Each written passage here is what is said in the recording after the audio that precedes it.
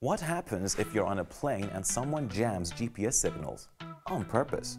That's what happened to EU Chief Ursula von der Leyen as she was about to land in Bulgaria. So when a plane flies, it listens for GPS signals from space to figure out where it is. Bulgarian officials said these signals were jammed, sparking accusations of a Russian interference. Jamming would mean someone used a device to drown out GPS signals with noise, so airplanes and anything else relying on GPS lose their way.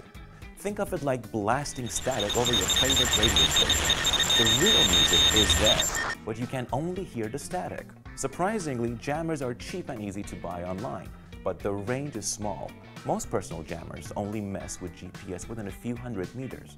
Big military jammers, like the ones used near Russia's borders, can reach much farther, up to several kilometers, sometimes dozens, if conditions are right.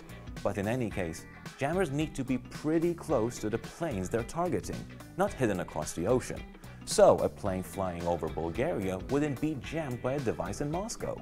The jammer needs to be underground fairly nearby. So what can pilots do? They switch to backup navigation, ground-based radio beacons, radar, old-school paper charts, and manual plotting. That's how von der Leyen ended up landing safely. Sometimes pilots go retro using classic dead reckoning, guessing position based on speed and direction. They train for these situations and act quickly to keep everyone safe. Jamming can make planes lose track of their position, miss obstacles, or get wrong info from air traffic control.